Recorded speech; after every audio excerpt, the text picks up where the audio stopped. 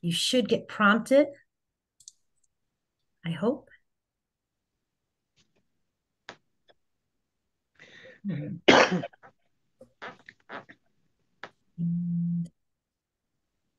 don't know if that's working.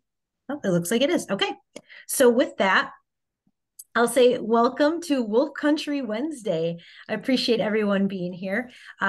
It is part of the Sierra Club Wisconsin chapter's Wolf Awareness Week. My name's Amy Mueller. I'm a part of our wildlife team that hosts this event. This is our third year putting it on, and we've gotten a really good response, and it's exciting to see the openness to wanting to learn more about wolves, and that's what we're going to be doing tonight.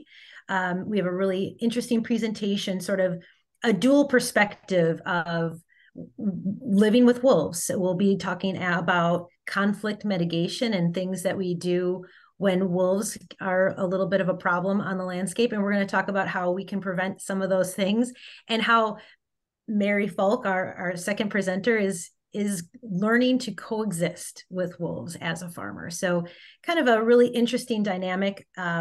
Before we get into anything further, I've got just a couple of housekeeping items. You know, it was time coming first, a best effort, but if you can, I appreciate everybody's effort to stay on mute because we are recording this.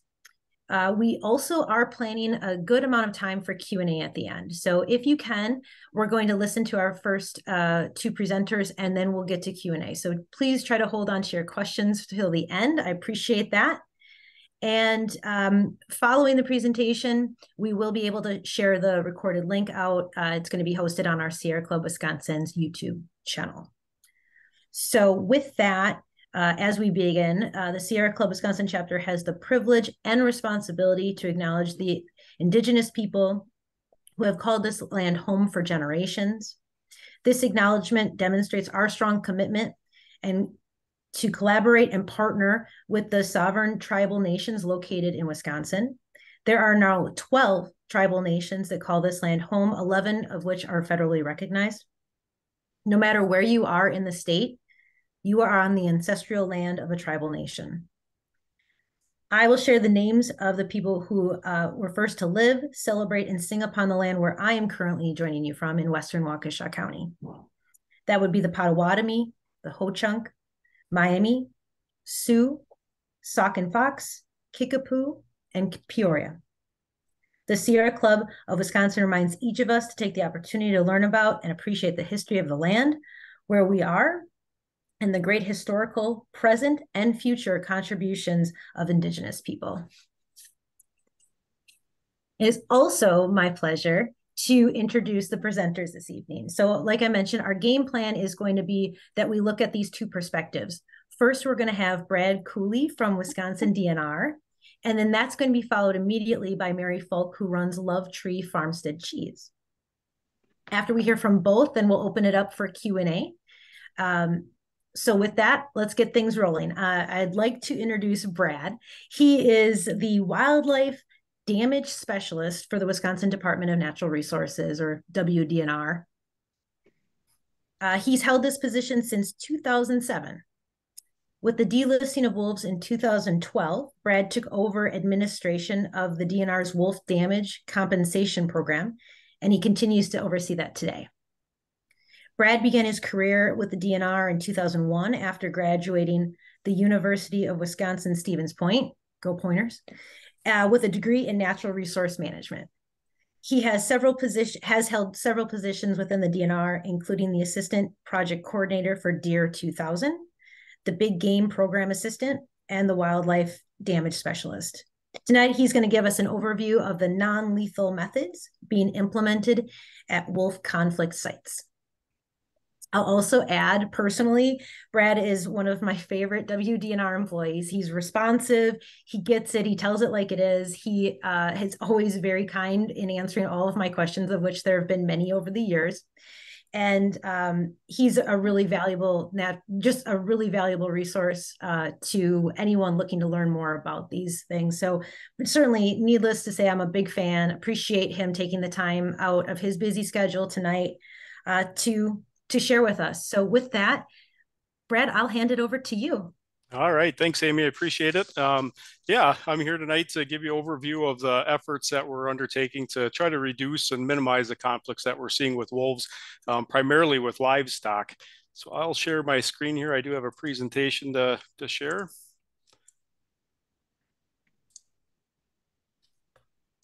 So let me know when you can see that. I can see it, Brad. Looks good. I don't know if you want to put it in presentation mode, but I can see it.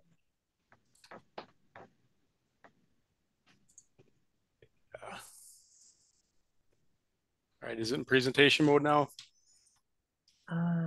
Not yet.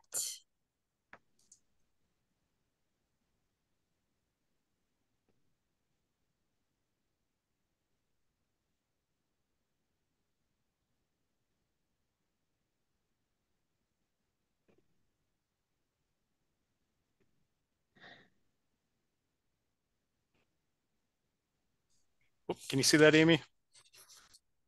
No, not yet. Sorry, folks. Let's try this again. Yeah, no, third time's the charm. And I'm just admitting all kinds of people, so this is perfect timing. So don't worry. There it goes. Looks good. All right, perfect. So yeah, my name is Brad Koele, as Amy said. So wildlife damage specialist with DNR and give you an overview of our wildlife conflict program or wolf conflict program.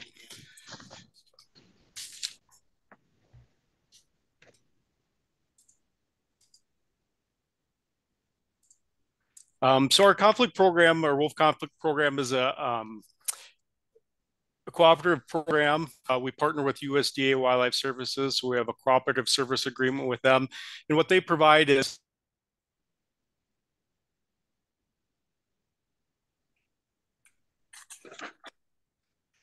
Think we might have lost the presentation there, Brad. Oh, and you got muted somehow. yeah, for some reason I keep getting bounced out. Let's try sharing this one more time here. Okay. There you go. All right, let's try this. Okay. So it's a Take cooperative two. agreement. So DNR, we basically send all our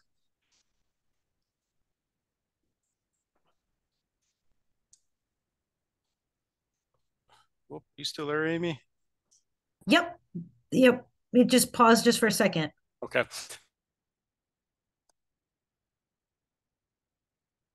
Mhm.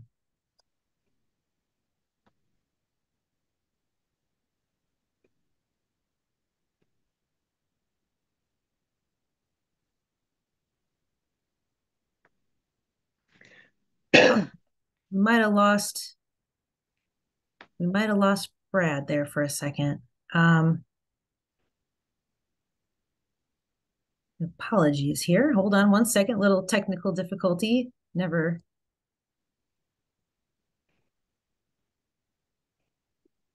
Let's see if Brad's going to bounce back here for us. I apologize, folks. Otherwise, we might just end up flipping our presentation. Let's see.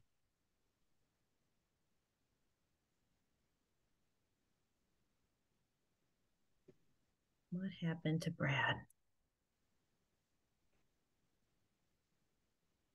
I'm guessing he's just trying to log back in here for us.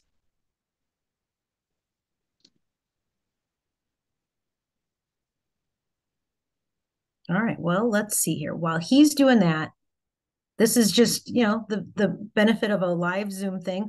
Why don't we do this? I'm going to bounce to, let's talk to Mary first. Mary's Hey, here and hey. she's on, so let's roll the dice there. So let me tell you about Mary. So Mary is joining us from Love Tree Farmstead Cheese. She is from the Trade Lake area of like northwestern Wisconsin, up in Burnett County, and it's sort of on the edge of the farming community, while kind of on the edge of all things wild. And it's a very common occurrence for her to observe bald eagles and osprey, and along with the occasional black bear, timber wolf, and even cougar. So to keep her livestock safe, Mary utilizes livestock guardian dogs, which allow her livestock to graze securely without upsetting the natural orders of things around her. I'll add personally, Mary keeps it real. She's a lot of experience doing this, and she's been a great voice for finding ways to coexist. So I'm super excited that Mary's joining us tonight, and we're going with it. So I'll hand it over to you, Mary, and I'll pull up your slides here, and we can look at some of your beautiful farm and animal pictures. So let me get that going here. And hopefully I have better luck than our poor friend Brad did with all of this. Okay, so hopefully everyone is seeing this. Let's pop into, see, I want to go here. There we go. I hope everybody is seeing that. And Mary, I'll let you take it away. All righty. Thank you, Amy. I'm just trying to get some, there we go. All right. So we're going to go to, well, first of all, I'm Mary Falk. My husband and I own Love Tree Farmstead Cheese. We've been here since 1986. As Love Tree, my husband is born and raised in this area. I'm an import from California, so that's what he calls me. So anyhow, we love where we're at, and we want to keep it as good as we can. And all this wildlife and everything that we really rejoice in, we also attribute to our phenomenal water up here. So all of this kind of all comes together to help protect our artesian springs and the great water that Burnett County has. So if we go to the first slide, I'm just gonna show you a little bit of what we're trying to protect and what the wolf is part of. So if you can go to the first one, Amy. And by the way, you're going to see a little thing that Workaway across the front. I pulled this off of my Workaway site, and I didn't realize I was bringing the watermark with it. So anyhow, that's the middle of our property, part of our large ponds. We have a couple hundred acres and 5-acre pond, 3-acre pond, and another 3-acre pond. And then we share a little 20-acre lake in the back. So our whole property is basically a wildlife corridor that all ends up emptying into the St. Croix River. So what makes it as unique is that, if you can go to the next one, Amy, is that we always get wildlife coming through the property. And as they come through, the predators follow. So here you see one of the ponds in the springtime, well, actually probably closer to the fall, a couple of our geese. We have trumpeter swans, sandhill cranes, blue herons. A lot of the great raptors are here too. So anyhow, this is what we just this is my backyard. This is my excuse for not weeding my garden. This is where I really like to be. So if you can go to the next one, Amy. In the spring, this is one of the pastures that we graze the sheep on. See, my husband's here walking the sheep up to the pasture. And when in the springtime, before it really gets warm, the grass is growing really slow. So we don't do rotational grazing or anything like that. We just turn our sheep loose. They have been born and raised on the property, and it's called hefting. So rarely do they leave the property. Every so often they do. But the guard dogs follow with the sheep. And you can see the 2 dogs behind Dave there in the photo. And they just kind of meander through the property until things really kick off for the growing season. And then we kind of lock them down in some electric netting. So if we can go to the next slide. And this gives you an idea of where they're grazing and all the opportunities for the wildlife to hide. And we have all these nooks and crannies all over the property.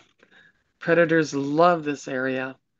But as long as they learn that it's a no-no to touch the sheep and the goats and the cows, we get along just fine.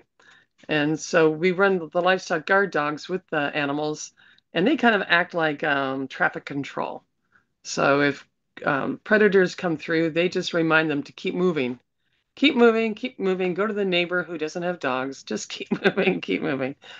And we're really pretty lucky with coexisting. We've had packs of coyotes.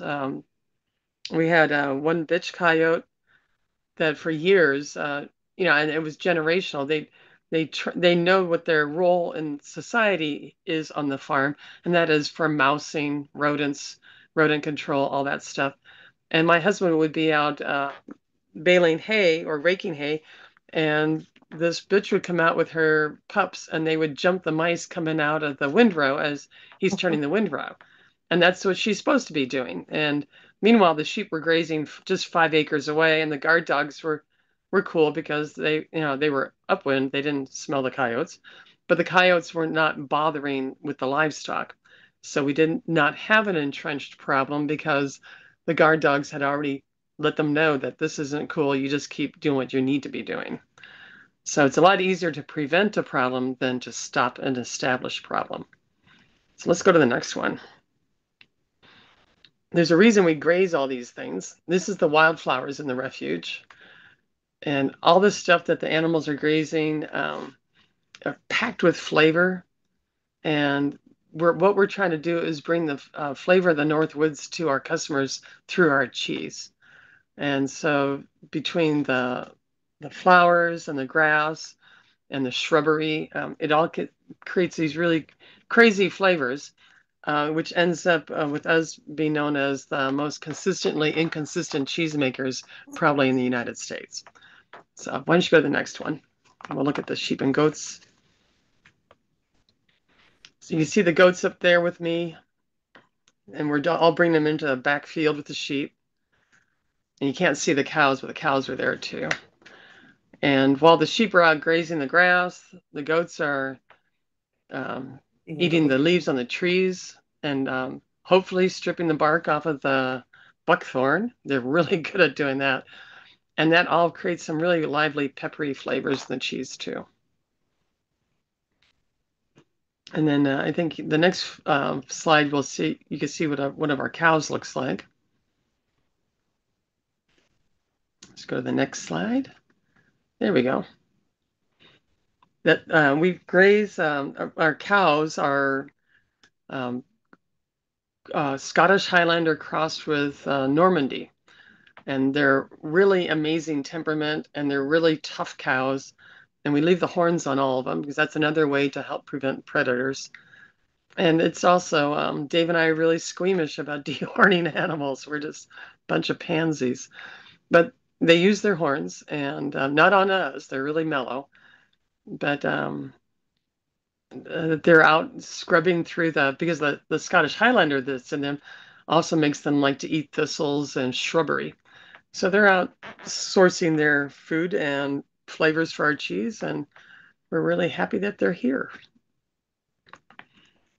So why don't we look at the next one? This is just an idea of what our cheese looks like. These are just some of our cheeses. We do some young pasteurized cheese. The little young goat cheese up there on top is lightly dusted with goldenrod ash. And then below that is some of our raw milk cheeses, which are really packing the flavor from what the animals are grazing on. And top dressed with our raw honey. Yay. So now this picture is a little bit on the muddy looking side. It was a little hazy when we took the photograph. And Amy, is it possible to enlarge it from where you're at all? Can you enlarge the photo at all? I think that's about as big as I can make it. Yeah. Okay. There's a little white dot to the, there you go. If you put a little marker on there, that little white dot, that's kind of, I don't know, on my screen, it's hard to see the depth of the picture, but it's rolling hills and trees in between everything there. And that little white dot is the top of the roof of the shelter for where our guardian dog pups are. And they're down in the middle of the refuge guarding the sheep right now. So our next photo, if we go to that, you'll show you the guard dog pups. We just have 2 new pups that came in this year. We bred them for over 20 years, but our genetics kind of tapered out. So Howling for Wolves actually put up some money and brought us in two pups that are half Caracachan and half Italian Maremma, which will dovetail beautifully with our lifestyle, with our breeding program. So this is little Maureen, and she's only 5 months old, and look how intense she is. She's just such a serious little puppy. And then we can go to the next photo.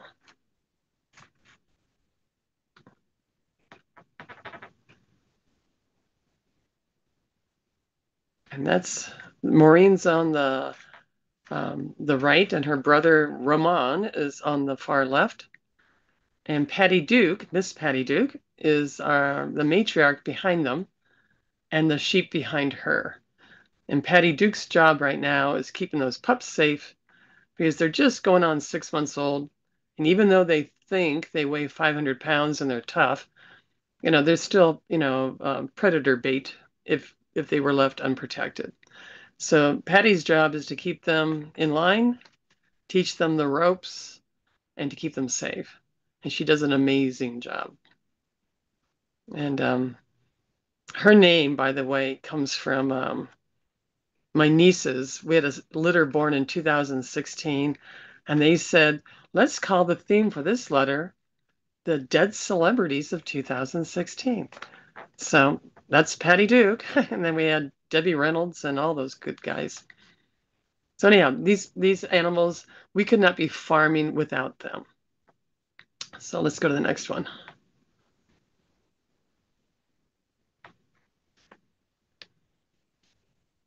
And here's a couple of their predecessors out in the shrubbery with the sheep. And that's what they do. They sleep with the sheep, eat with, well, they don't eat the grass, but we feed them out there with them. And good luck trying to sneak up on those guys. But the issue with guard dogs, which a lot of people sit there and say, oh, they're not effective with the wolves. The biggest issue is people don't run enough dogs, and they don't run them properly according to my standards. That's one thing I learned. I went to Spain to visit shepherds out there, and they ran dogs as a pack. And here, everybody was cordoning off the dogs in separate paddocks. And, hello, the predators don't, hunt alone. The dogs can't protect alone. So we run our own packs of dogs. So all of our dogs, except for Patty Duke right now, because we need her in with those pups, they all run loose on the property. So it gives them the freedom to cover property quickly and to deter, predators that are coming through. Go to the next one. And this is just a photo. I had to get that of my husband in there. He's taking the goats out for a goat walk. And if in the foreground, you can see the back end of Tony, that's the buck, and the set of horns on him. And if he was to be challenged by a predator, he'd at least have a little bit of a shot. But yeah, it's more for top dress than anything else. But Dave's just getting them out to where they're going to graze for the day, and then they come in at night. Not because they couldn't stay out at night, but they're buggers and they're really hard to maintain. So we found that we could lock them up better at night. We know where they're at. Otherwise, they end up on our front porch every morning because they want to be with Dave. So the goats are like dogs. Okay, so the next one. And these, the dogs up in front, those two dogs are two of our dogs, but this is at my friend's house, her property. And she's out, she kind of grazes like we do. She turns the sheep loose and lets the dogs do their thing. And when I say that, I also want people to realize that whatever we do with the intention of what is nesting at what time of the year it is. Because the woods are really important to us and the marshes. Because this whole, it's all about, biodiversity on our farm. Okay, let's go to the next one. Oh, and this is puppy love. This is one of our litters of puppies. And one of our cheese customers came up and she just wanted to get some puppy kisses. And Boy, she got mauled. The guard dogs love people within the family. I mean, you need to socialize them. If they're not socialized, you're going to create a problem, like any animal. But our guard dogs, you can put babies with them. But if we're not here, you can't get out of your pickup truck. So they're very discerning animals. They're very intuitive. They know how to read body language, and they're very, very oh, in love with children, especially. Let's do the next one. And in the wintertime, our dogs will not tolerate their shelter. They don't like it. What they love is big round bales of hay. And we bring the livestock up towards the barn in the wintertime because that's where all the feed is. And this is kind of like a Where's Waldo photo, because you can, if you're really perceptive and if the lighting is good, you can see maybe 5 dogs. If you know where to look, you see 6. And there's actually 8 dogs in that bale of hay. So once we lost one of our bitches took off, and she was supposed to be having a litter of pups. And we were trying to get a hold of her to get her kenneled up so that we could, it was the middle of the winter time and it was 25 below zero, but she slipped out of the kennel. And my son found her in the backfield because he looked out there and saw this big round bale of hay and steam rising out of the top of it. And he went to the bale, and she had dug down into the middle of the bale and had her puppies in the middle of the bale. And they were all toasty warm. But, she was a little irritated that we had to remove all the puppies from there. But she's very resourceful. And then I guess our last slide is coming home. This is me. I took this photo coming home from the farmer's market one day, driving up the driveway. You can see my cows off to the left there. And it was, just one of those little signs of, yeah, this makes it all worthwhile. This is worth protecting. And so I'm showing you what we're protecting, and the terrain that we have. You can see all these places for critters to hide. And saying all that, we've been doing this since 1986, and we've never had to shoot, trap, or snare or kill any predator yet. So I don't really, I have a hard time when people sit there and tell me dogs don't work or things like that. There was a time when we had a lot more livestock, so we had more dogs, and we added llamas because the llamas were great sentries. They could see a lot further and help the dogs, give them a heads up that something's headed their way before the dogs could wind it.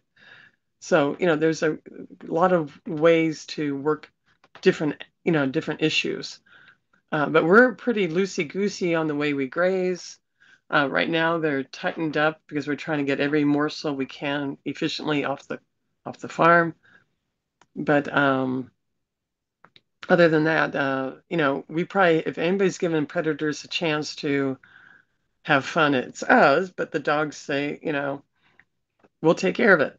So yesterday, my son's trail cam picked up just 50 yards south of those pups that you saw. A bear was right there, a big bear, and he was cruising through. And then our other friend has a trail cam on our property. We have some young men that like to deer hunt, so they're getting ready for deer hunting season.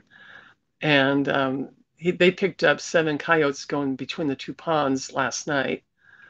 So, we have a lot of predator activity right now. So, but I guess that's actually kind of that way all the time. We just don't always have all the cameras up. So anyhow, I know there's questions that people are going to want to ask, and I don't want to keep repeating myself.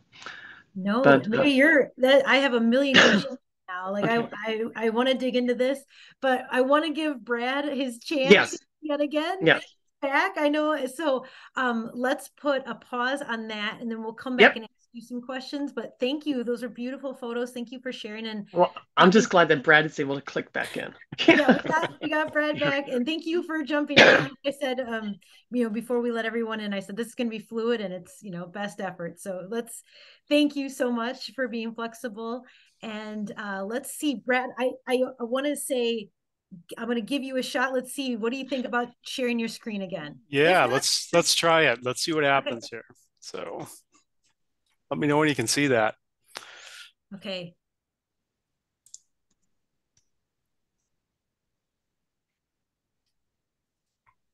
It says you're sharing your screen, but I don't see the PowerPoint quite yet. That's weird. Yeah, I don't. There it is. There it is. There we go. All right. Let's see if this works here. All right. Fingers crossed. It's all yours, Brad. Thank you again. You bet. So yeah, so not quite sure where we ended last time, but yeah, we try to education as our primary abatement, you know. So we have on the DNR's website. Hopefully, folks have had an opportunity to see that. We have a interactive mapping application on there that shows all the locations of verified conflicts. We create caution areas when there's hunting dog and pet depredations to alert, you know, people that might be utilizing public lands. We have a variety of brochures. Folks that are interested, we do have a Gov delivery system that sends email and text alerts to individuals that subscribe. We have two different subscription lists. One is for hunting dog depredations, and the other one is for livestock or even human health and safety conflicts. So, yeah, we try to utilize education as a way to inform people or make people aware where conflicts occur and hope that they take, you know, precautions when they're recreating in the.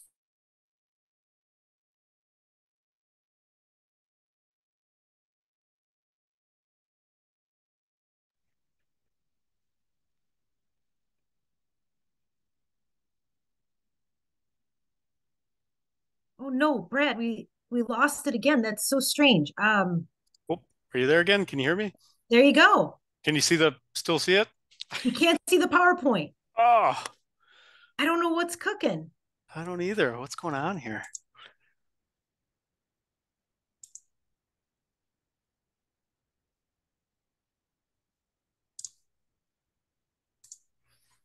Another tool we use is called Fox Lights. Hopefully, it'll pop up on the screen here for you in a minute. But another tool we use is Fox Lights. It's basically a visual deterrent. It's a kind of a strobe light. It has red, blue, and white colored flashing lights. You put them on the top of T-posts or the fence posts, and it's a visual deterrent.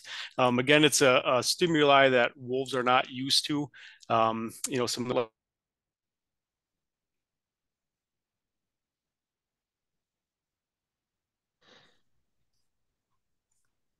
I'm back. Can you hear? There you go. He's back.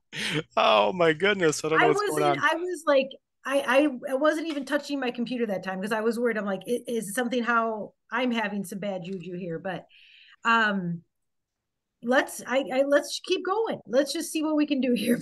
Otherwise, you can send me the presentation and I can try to bring it up if that would be helpful. Yeah, we can try that. Let me pull it up here quick. And we can, that's just one other way to try it if we get stuck. Yeah.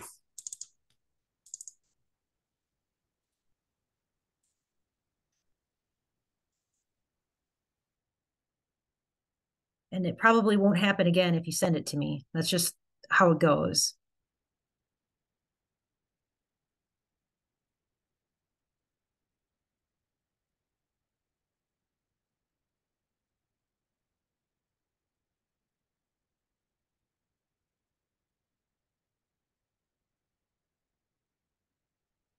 All right. I wonder, did we lose Brad completely?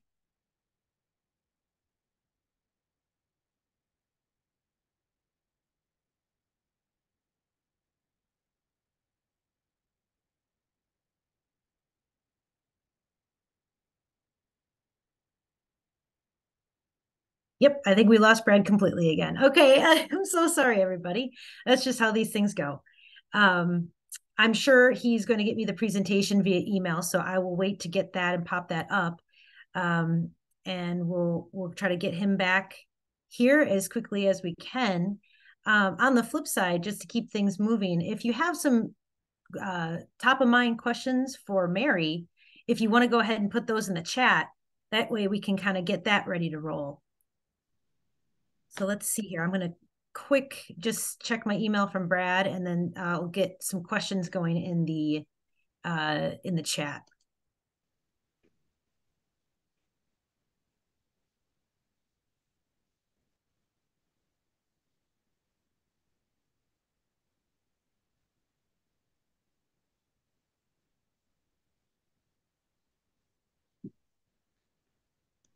I saw a question that came up about how many dogs we're currently using. Yeah, please go ahead, Mary. I don't see anything from Brad yet. So we were having some major technical issues, unfortunately, with him. So go ahead and start answering Sure. some of those questions. Um, we we're short on dogs right now. That's why actually Howling for Wolves subsidized us and helped us bring in the two new breeding dogs. I had to spay Miss Patty Duke, which is my best breeding girl, because she kept having a heat cycle every 2 months. So we're down to 5 dogs right now, including the pups, which makes us really nervous because we typically run 8 dogs here. So we're hoping that we can keep things mellow, during this next couple years until the pups are ready. So what that means is that we have to be more observant and tighten up the grazing and be just more aware, especially during a lot of predator times. My sons have put up. I think we have 8 trail cams now on the property, so that also helps give us some um, information of what's happening. And what I didn't say before is I have one son that bow hunts a lot, and that's his excuse for standing in a tree, I think, because he doesn't get that much. He loves the wildlife, and he's watched wolves go under his stand and bear all in the same day. So I mean, it's kind of crazy, but it works. So, Well, there's a couple more. Mary, there's is it expensive to have guard dogs? Obviously well, farm and bottom lines are always a factor. we make our own dog food. It's kind of like slopping pigs. I learned that in Spain. They Nobody feeds commercial dog food because the dogs don't live that long.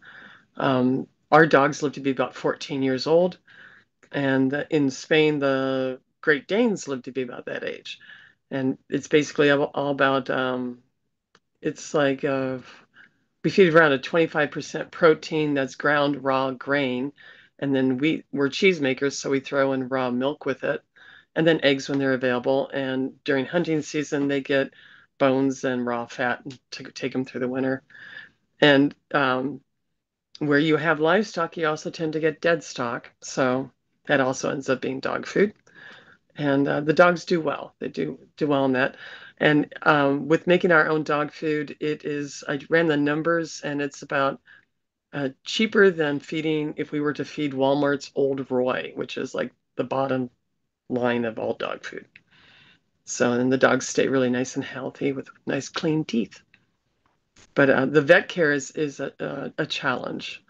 So our goal is to keep the dogs as healthy as possible. So. What another question is just can you elaborate on what it means to run dogs? I'm assuming that just means the Oh, guard dogs out, but we run a pack of dogs. They're out. They're literally running loose. Our dogs are not confined. They're not chained. They're like the pups are confined right now because they're in training and we're protecting them. And then otherwise, all the dogs run loose, um, which is a challenge because we have a county road that separates through the middle of our property. So our dogs also have to learn how to cross the road without getting hit by a car, and they're very good about that. They also we cross sheep across the road, and the dogs. It's really actually comical. People try. There's always somebody that doesn't want to wait for the sheep to cross, and they try to push their car through. And we've had that a few times, and the dogs literally go after the bumper of the car. So and I'm in the background going, "Yay!" Yeah. So, but anyhow, the dogs are very perceptive. They just know what they're supposed to do. They've been bred for over 5,000 years to do this. So our job is to give them the proper environment to do it. And we don't have any perimeter fencing. So, like I said, we're pretty loosey-goosey, but it's all about the breeding of the dogs. And we've selected breeds that stay tight to the property and to the livestock. Like we could never do this with Great Pyrenees because it's not their character. They're bred to roam, and that's what they're supposed to do. Um, they go out in like a circle. They clear out the predators within a tight circle, and once they get the predators out of that area, they enlarge their circle until they're almost 5 miles out. Which obviously in the Lakes District doesn't bode well with all the cabin owners, so we don't do that. But they do pretty well up in Montana and places that are more open range. So And just to clarify, the breed of dogs that you use the specifically. breed of dogs, our original core breeds are the Italian Maremma, which is a very tight guarding dog, stays tight to the livestock and the property. The Spanish Ranch Mastiff, which also does that. They cover a little bit more property faster. They're a bigger dog. And the Polish Tatra, which is the more rare dog. They're kind of like a larger version of the Italian Maremma. And genetics are tight to come by in the United States. And we originally went to Spain to bring back the Spanish Ranch Mastiffs. And now they changed the import rules where it's difficult to bring back a dog that's less than 6 months old. And that's really hard on guard dogs to move them at that age. They move better when they're smaller puppies.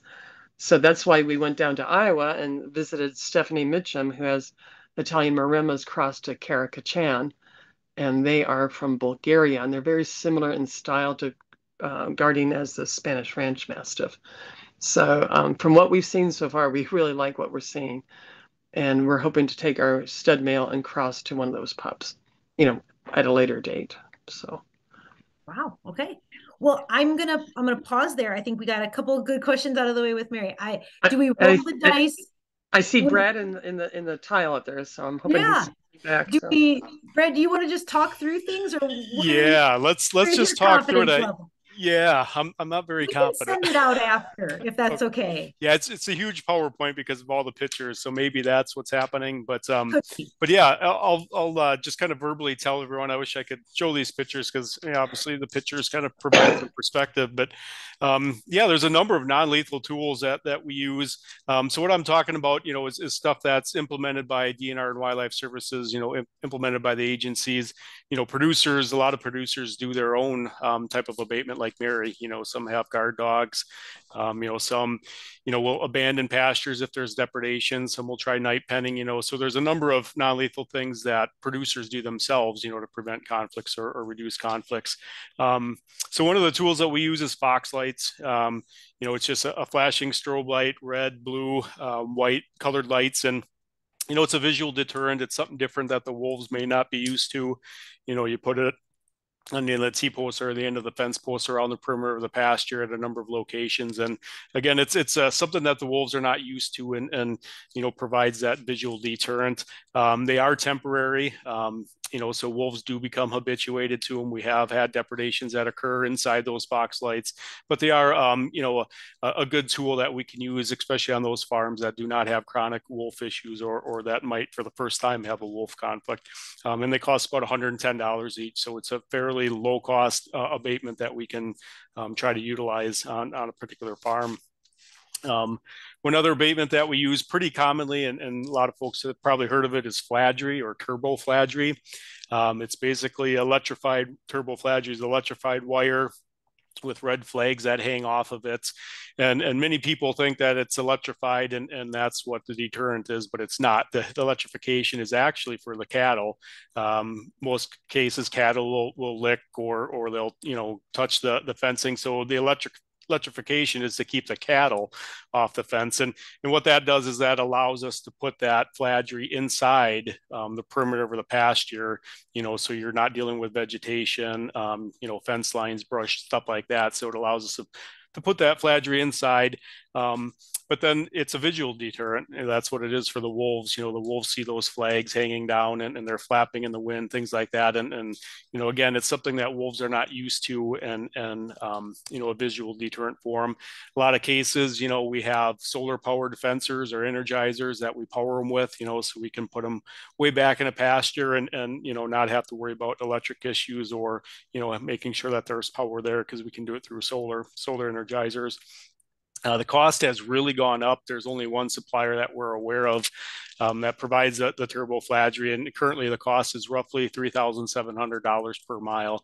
And it's not uncommon for us to have 3-4 miles of flagry out at several different locations across the north. So we use it fairly commonly. Again, it's designed as a temporary abatement, several months, especially when animals are calving. The majority of depredations occur when when producers are calving, and those calves are small and vulnerable. Typically when an animal gets 4 or 5, 6 months, it gets a lot larger, and typically it's not as susceptible to depredation. But yeah, so we put Fladry out on the landscape, which is pretty common. I do have some cool pictures of wolves interacting with Fladry and stuff in my PowerPoint, but unfortunately I can't show that to you. But it is a good tool that we use fairly commonly. Another one that we use is we call them scare radios, which is basically a weather radio that we put out in the middle of a pasture. We actually worked with a company out of Superior, Wisconsin. So Wildlife Services actually designed one of these scare radios themselves, had one of their specialists that was pretty tech savvy and able to work with electronics, and they built a prototype, but then took it to this company out of Superior, Wisconsin. And like I said, it's a radio inside a weatherproof box. And it's programmed to play at different intervals, throughout the night, and play talk radio or music. And again, it's an audio deterrent, something that the wolves are not used to. Simulates, people or human activity out in that pasture. And again, is a deterrent. We have some producers that love, request the scare radios because they feel it works very well. We also can power those with solar powered fencers or solar panels. So they're hooked to a battery system. Some locations we'll mount them to a fence post or a tree. Other locations we'll put them on a trailer, and we can move those around the pasture so the wolves don't become so habituated to that noise coming from one spot. We move it around, and it obviously is a different impact. So that's common. Those cost right around $1,000 a piece. So a little bit more costly, but they are, another tool that we use. And again, they're designed to be temporary. You can't utilize them all the time because otherwise wolves, they're smart. They'll come habituated to it or accustomed to hearing that sound, and it won't be as effective. So again, a temporary abatement technique that we use. We did several years ago. We had a specialist from Natural Resource Defense Council come out, and we took her around. Wildlife Services and I took her around one day and demonstrated all these non-lethal abatement techniques. And the only reason I bring that up is I have a photo with her looking at one of these scare radios, and ultimately they lobbied Congress and were able to get a bunch of non-lethal funding, which I'll talk about in a little bit. One other tool that we use is called scare wire, and basically it's electrified wire that goes roughly 8 to 10 inches above the bottom of the ground, and that's electrified as well. It can either be polytape. Polytape provides more of a visual deterrent that the wolves can see. The problem with polytape is that it's not very durable. A lot of times it'll flap in the wind, and of course when it flaps in the wind, the metal wires inside break down and end up breaking, and then you lose connectivity, and it shorts out. The other option is a smooth wire that most electric fences use. We did have a farm in Burnett County where we had a little over 7 miles of scare wire that we put on one farm there. We had that out for probably 6 years. And it cut down on depredations. It didn't totally eliminate it, but it did cut down on the depredations on that farm. The other thing to think about anytime you're using Fladry or electric fencing is, vegetation. So, we had a technician that went out there weekly to make sure that, we had good connectivity and good voltage going through that fence every week. And then, of course, do vegetative management, whether that was spraying or weed whipping, to make sure that fence was working in good condition. So scare wire is another tool that we use. Several years ago in 2016, we partnered with U.S. Fish and Wildlife Service, and USDA Wildlife Services, and we improved the producer's fencing around his cattle operation, a big cow-calf operation up in Douglas County. He had an existing 3-strand electric fence, and we improved that with the funding that we received. We improved that to a 6-strand electric fence. So it was alternated hot ground, hot ground, hot ground. That fence worked really well. It was 4.2 miles in total length. I was out there wrapping stays and energizers and stuff myself. It was a great collaborative effort. And that fence has worked pretty well. Again, it hasn't been 100% foolproof. We have had wolves inside and depredations inside, but for the most part, it's really cut down on the amount of conflicts that he's receiving.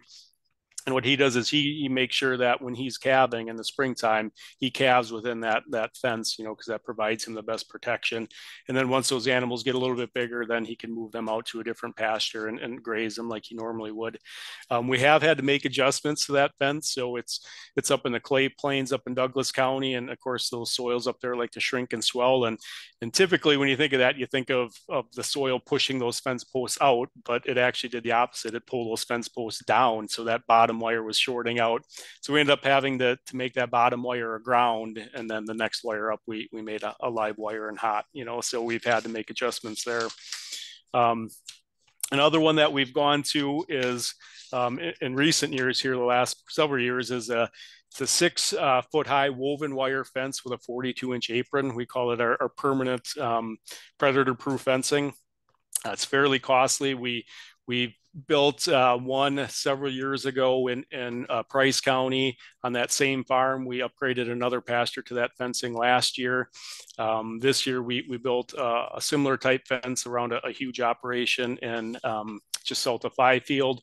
And currently we have 3 projects underway, 2 in Bayfield County and 1 in Douglas County. So it's a 6-foot high woven wire fence, 42-inch apron to prevent dig unders. Those right now, the ones that we just bid out are $8 to $9 a linear foot.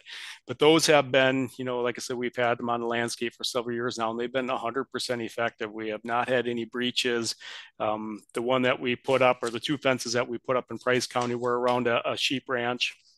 The individual had some pretty horrific depredation events in the past. One depredation event, there was almost 40 ewes and lambs that were killed in one depredation event. Some pretty bad wolf issues there. They did have a couple livestock guard dogs that were also depredated by wolves on that same farm. But since we've had these fences up, they have not had a single depredation event. So these fences do appear to be probably the gold standard and what we want to go to for some of these chronic sites, but they are costly. Like I said, $8 to $9 a linear foot. So cost is a little bit prohibitive depending on what pastures you're looking at.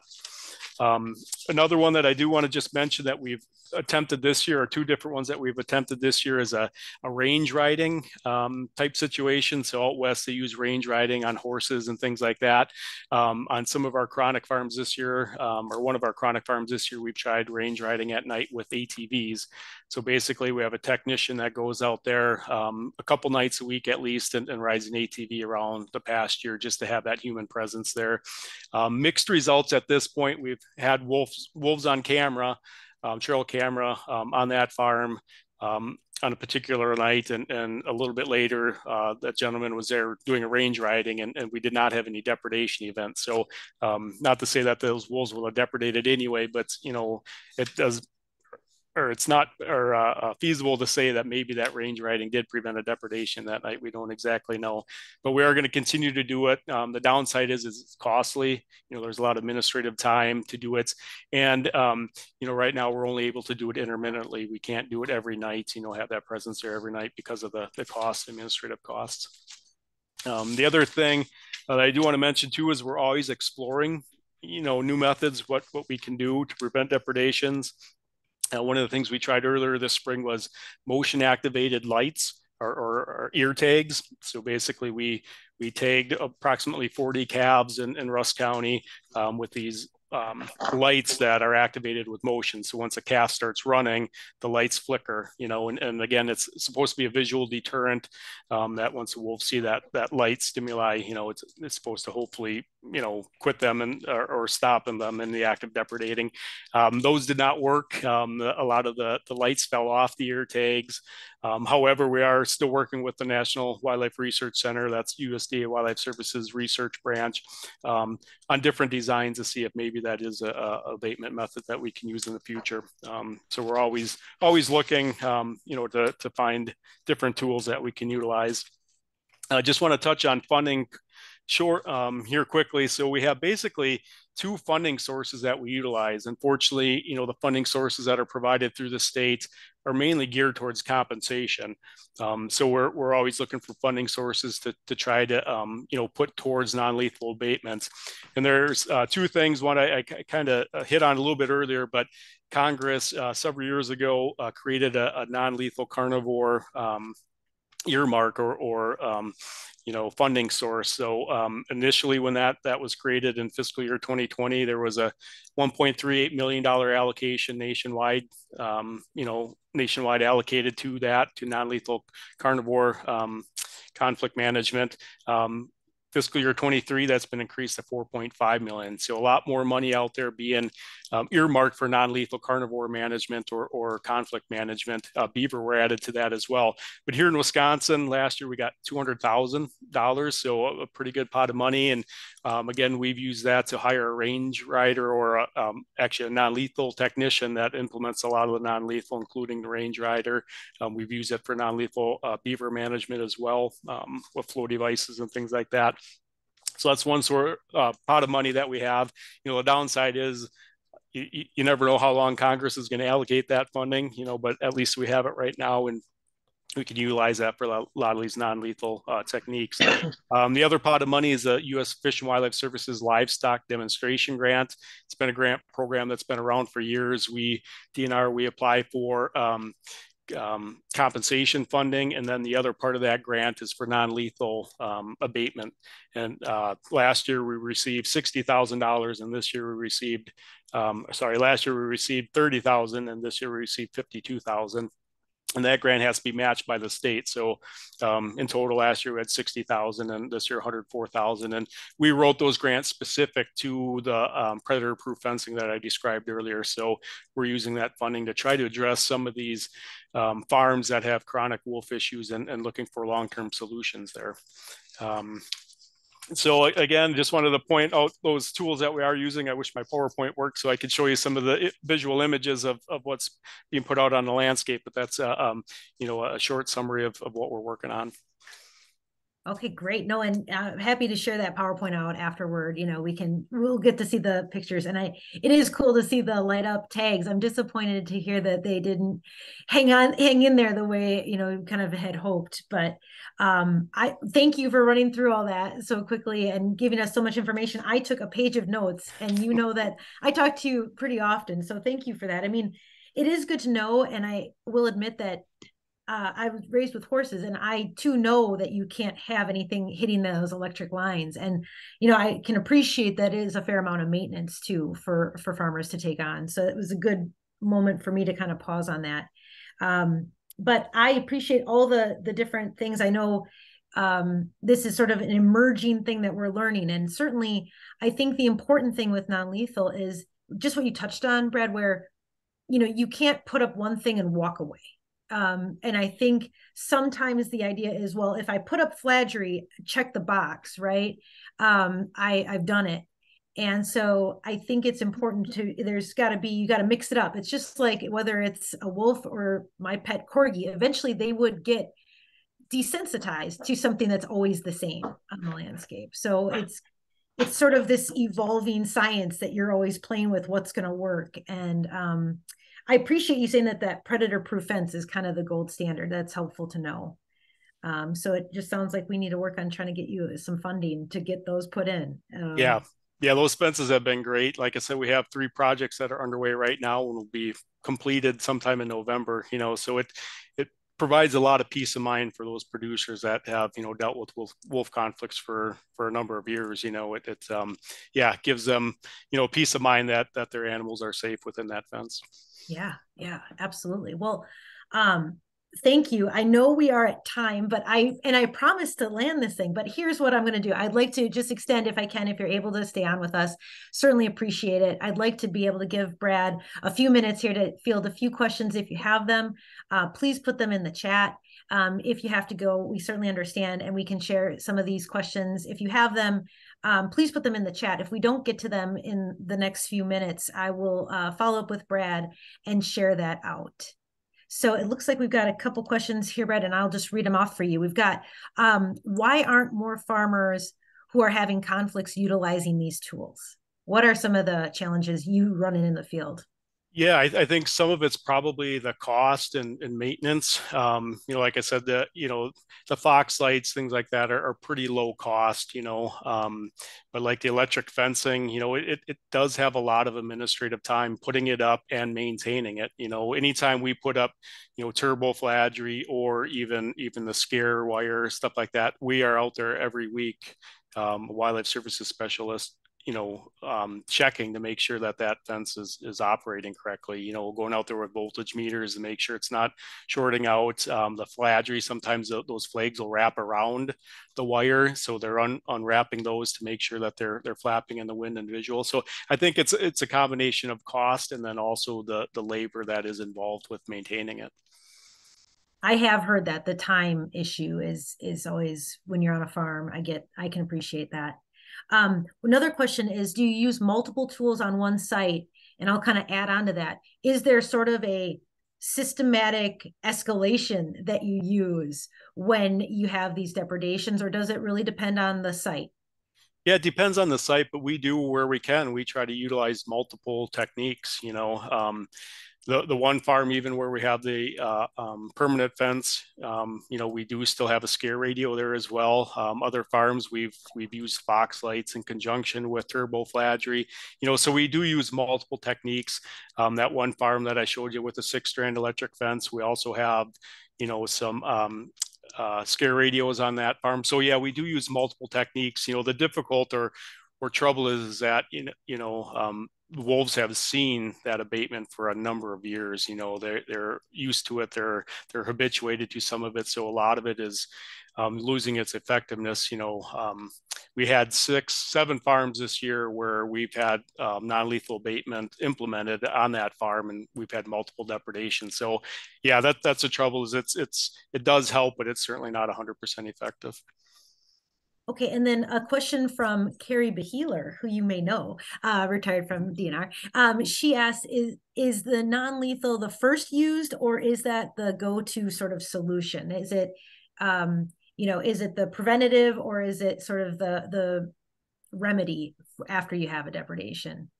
Yeah, non-lethal is our go-to. So if it's a new farm where we haven't had any conflicts, we always try to resolve it non-lethally. That's the first thing we do. Whether it's Fox lights or flaggery or something else. We try to resolve it non-lethally. Now we have this fencing tool where it's feasible. To try to utilize that when we have available funding. But yeah, we always try to use non-lethal first. To resolve conflicts. When we do have management authority and there's been a number of depredations on a farm and non-lethal has failed, then we will consider lethal control. But we always use non-lethal before we jump to that lethal control option when we do have it. Cool. I appreciate you clarifying that. And then I know that obviously Mary was talking about her guardian livestock dogs, and I've heard that donkeys, or I think she said alpacas maybe, or No, llamas. llamas. Okay, so I was close. Do you have any opportunities to use those, Brad, or is it more of like what I'll kind of call like equipment or human involvement? Yeah, so far it's been equipment. So we did several years ago try to apply for some of the livestock grant funding to do a guard dog project. So we were looking at doing that. We ultimately didn't get the funding for it, So we have looked into some guard animal projects like that, but we didn't get the funding. So everything, at least at this point, has been more equipment type related. Can I say something about donkeys and llamas? Some people that will, a llama can be successful in a very low predator predator pressure area, like occasional dogs or occasional coyotes. But other than that, my experience has been that llamas and donkeys are prey for wolves. It only takes two large wolves to bring down a bull elk. And so I hate to see people rely on something like that. We use the llamas as sentries. They were great notifiers to the dogs. So as a team effort, it was great. But I would never have relied on the llamas for the wolves or even a large pack of coyotes. Okay, yeah, so not alone. Okay, I appreciate that clarification. That's good. Um, Brad, I've got a question that came in. Do you have any experience or understanding? It sounds like some states, maybe in the West, are using drones. Has there been any experimentation yet with that in We Wisconsin? we have not. So Wildlife Services, they are um, doing that out west, and some of their technicians here are actually getting certified to use drones. Right now, we're using them for crop damage assessments and things like that. But we have talked about, yeah, trying to use drones to haze wolves. But to date, we have not used that here. Yeah. Yeah, that's cool. I mean, it definitely is something that's just emerging and we keep learning with all the different technologies. So cool. I've got a question for Mary that came in. Mary, have you ever had a depredation when you've had your dogs out? I had one depredation. It was about 10 years ago. It was a bad, it was a weird combination of events. We had our main dog was in the barn. She had just had a litter of pups. So we had her locked up and we just had two young, they were under 2 years old juveniles out in the back field with one flock of sheep. We had at that time three different flocks split up on different parts of the farm. And so we had split the dogs up because some of them were younger, some were older, whatever. But meanwhile, um, our young neighbor down the road decided he was going to go hunting and he shot this big old coyote bitch, which was we recognized as the one on our property. He was so proud of that, he came over and showed us, look what I got. And he was just doing it for fun. And I went, uh-oh. And that's all hell broke loose within 2 weeks. And we didn't expect it to be that soon. But it was about 6 o'clock in the morning, and we had uh, went out to check on the sheep, and the two young dogs had the sheep huddled in the far corner. There were two sheep that were down, and they were a different breed than ours. They were Icelandic sheep, which we had been experimenting with. And by the way, they don't flock. So we always said they have a suicide complex because, if you're not flocking, there's safety in numbers. And those two had been attacked. Neither one were killed. One we had to put down, and neither one were eaten on. And the dogs were exhausted because they were trying to keep those from being mauled any further.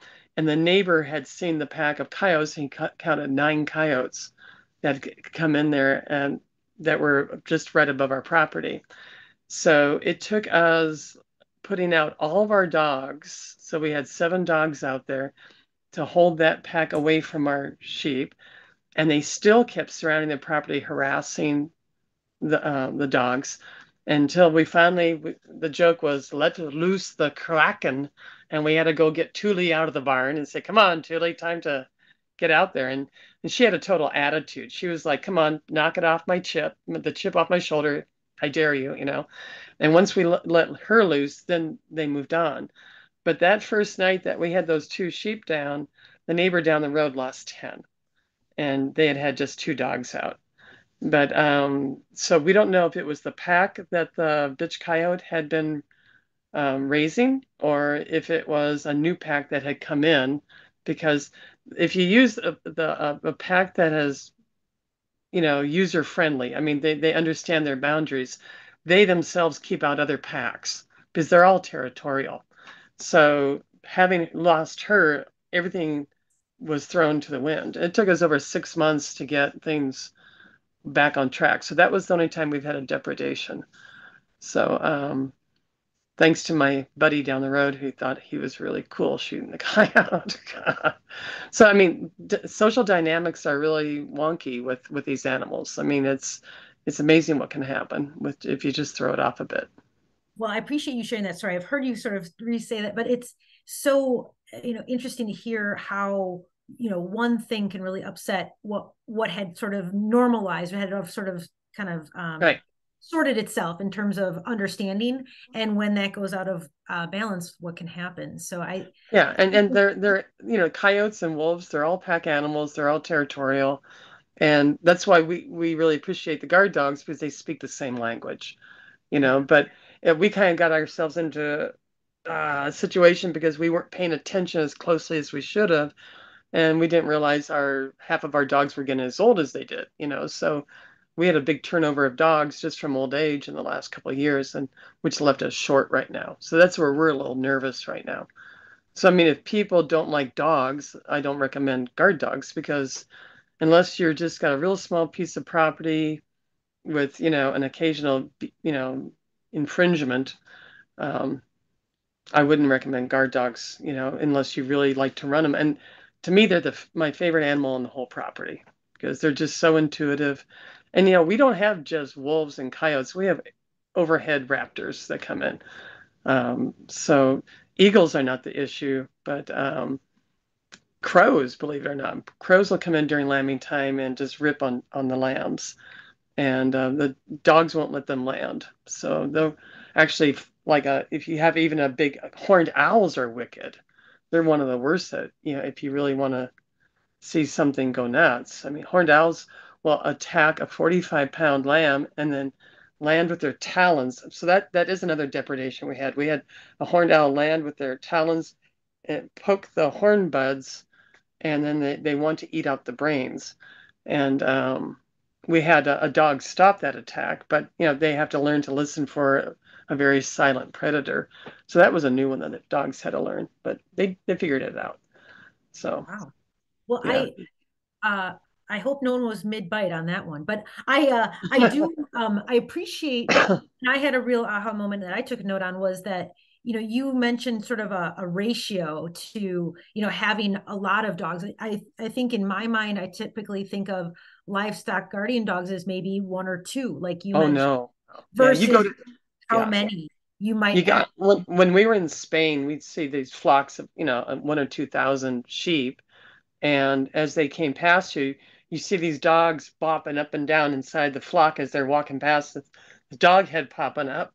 And so we figured, I think there they were running one dog for every like maybe 80 to 100 sheep. And that was on a big plains area, where it's easier. Like we have a lot of places for predators to hide. And there they could see for a long distance. But they were really matter of fact. He said, this is livestock. The dogs are livestock. They love the dogs, they respect the dogs, but you have to take the mental note of looking at them as livestock. And people need to wrap their head around that instead of thinking of having a bunch of little yap dogs around. It's a totally different beast. These are some pretty cool animals. So, but they need to be run properly. So, I think, what's interesting about the two perspectives this evening is just trying to match your needs to the actual, preventative measure that fits for what you need. And right. like you mentioned, like guard dogs may not be the right fit for every farmer. And just like Brad said, it might be a troubleshooting combination of a scare Right. radio and an electric, sort of scare wire and different things. So Right. it's And I've had people call me and they're in the middle of a depredation issues. And the first thing we tell them is to bring the livestock in and night pen them. You got to get the issue under control. You can't just go out and grab dogs and throw dogs at the problem. It's a scenario that you have to work into. So, like with us, we'd have a heck of a time fencing our property because of the terrain. So, fencing isn't really an issue for us. I mean, not feasible for us. So, you know, different strokes for different folks, right? But the whole main point is non-lethal. And if people learn to not be scared of the wolves and learn about the wolves, and the other predators. That's half the issue right there is the education, like Brad had talked about, educating people like when they need to really be paying attention, so. Yeah, Yeah. the other thing to remember too is, most producers rotationally graze, so they're constantly moving animals around to different Right. pastures. So, yeah, you might put up flagery or a fence in one location, but they still want to pasture in other locations as well. So, yeah, you got to tailor your abatement to individual producer and their operation. Yeah. Yeah. Well, thank you for that. I'll just ask Mary if you have any final words, and Brad, I'll ask you, and then I'll wrap it up and we'll call it a night. Is there Well, anything else you wanted to add? I just want to add that I think, non-lethal is the way to go. We live, I go fat tire biking just 4 miles from here at the Fish Lake flowage, and I've had wolves run out in front of me after deer. Um, People ask me, "Aren't you afraid of the wolves?" I said, "I'm afraid of my neighbor's dogs going after me on the bike, but not the wolves. The wolves have left me alone. I really enjoy watching the wolves. Love all the wildlife here, but we made the commitment to that, and I think so much of it could be prevented just through education. And like it's going back to what Brad said, you need it's for some people it's a combination of things, but I guess I'm probably preaching to the choir when I said it just totally galls me when I hear people just grabbing the gun and they're going to take care of the issue, because it's like saying I'm going to go out and shoot a deer. I'm going to stop the deer from reproducing in northern Wisconsin. They just keep coming. It's just going to keep coming. So it's just like a coexistence, I think, is the biggest thing that we need to do. Just, educate and make the effort. Yeah, and from my perspective, I hope um, everyone learned about some of the things that we're doing. I think there's, it's not well known. I think there's a perception that we go right to lethal control, and that's not true. Right now, wolves are endangered in the state, and we don't have lethal control authority. Everything right now is non-lethal. But even when we do have lethal control, we have an integrated program that tries to utilize these non-lethal abatement techniques when we can. And as we learn more and as we deal with chronic issues on farms, we're exploring more long-term permanent solutions to wolf issues. Unfortunately, it's at a cost of $8 to $9 a linear foot with this fencing, but it does work on some of these farms. So yeah, I hope folks understand or are more aware of the techniques and tools that we're using to try to minimize some of the conflicts that we're seeing. But two, I hope folks understand that we do have a program that provides these services. So if someone is having wolf conflicts, call USDA Wildlife Services so we can verify, that it's wolves and that we can provide some assistance, whether it's fox lights or flagery or some type of fencing. We do provide services, and we do try to reduce or minimize those conflicts that you see, or that people experience. So yeah, there is the ability for coexistence. From the department, we feel that an integrated program utilizing both lethal and non-lethal is the best approach, and we're committed to utilizing these non-lethal techniques when we can. I would just like to see some of that grant money going towards incorporating livestock guarding dogs on a long-term basis, like through consulting services available, and supporting purchasing of the dogs even. I know the state of Minnesota did that. They have a preventative program fund, and it not only pays for placing the dogs, it also pays for consulting fees and for veterinary care. So I'd love to be able to see Wisconsin do something like that. Yeah, we just a couple weeks ago had actually, well, probably a month ago, had a meeting with, or we engaged with Minnesota DNR, our wildlife services, pretty regular to see what they're doing. I know they were also trying some things with livestock carcass composting and fencing that off so it's inaccessible to predators and things like that. So yeah, we do work with Minnesota Wildlife Services bounce ideas off each other and see what what we can do to improve programs in both states. So Yeah, yeah, and we're hopeful we can get a grant program at some point established here. You did make a really important note. You talked about the carcass removal. Nobody can afford to remove downstock now. So that's one of the big problems is the downstock being dragged out to the woods and left there, and then they're actually baiting the predators in. And I know that's rampant in our area. So it'd be nice to be able to figure out how to, solve that problem. Yeah, rendering's a challenge. A few years ago, we did host a workshop where we partnered with Department of Ag, Wisconsin Department of Ag, and had an individual come and talk about composting. Was an individual that was knowledgeable and an expert in the field of composting to try to find those alternative ways Right. to get rid of carcasses. Yeah. And that's leaving everything on a nice note. Well, I appreciate the wealth of knowledge and certainly everything. I think it's so important that we understand the options and then we be mindful and be working toward helping fund some of these things. So right. I definitely appreciate it. And I want to thank you both tremendously. I know that the group here weathered some technical storms here with us, and thank you. I know many more people are going to be catching the recording as well. So just in the spirit of the education being important, thank you very much for that. And with that, I'll wrap us up here quick. I'll just say 2 quick reminders in regards to our overall Wolf Awareness Week.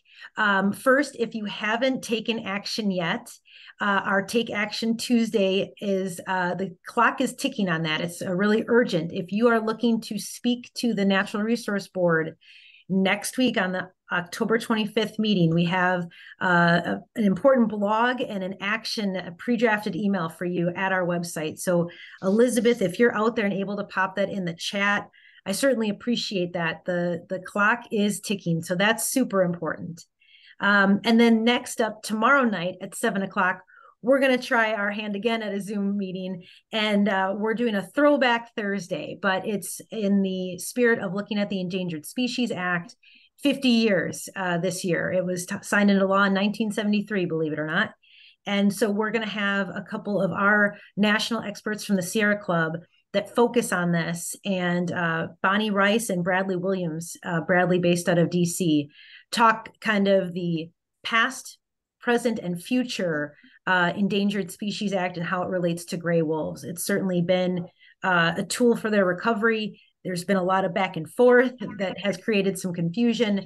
And I know there's a lot of angst right now as we wait for an update from U.S. Fish and Wildlife early next year. And so we're going to be pressing them. I'm going to ask them some of the tough questions about what they think is going to happen to the Great Lakes wolf population as we move forward.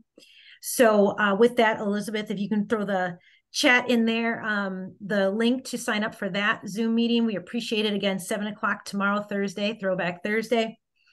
And I just hope we see you tomorrow night. And I want to say thank you again for hanging in there with us tonight. I really do appreciate it. I think education is paramount and the awareness is what we're really focusing on this week. So thank you all very, very much. Thank you. Good night. Thank you. Thank you, everyone. We'll say good night. Good night. Bye. Bye now.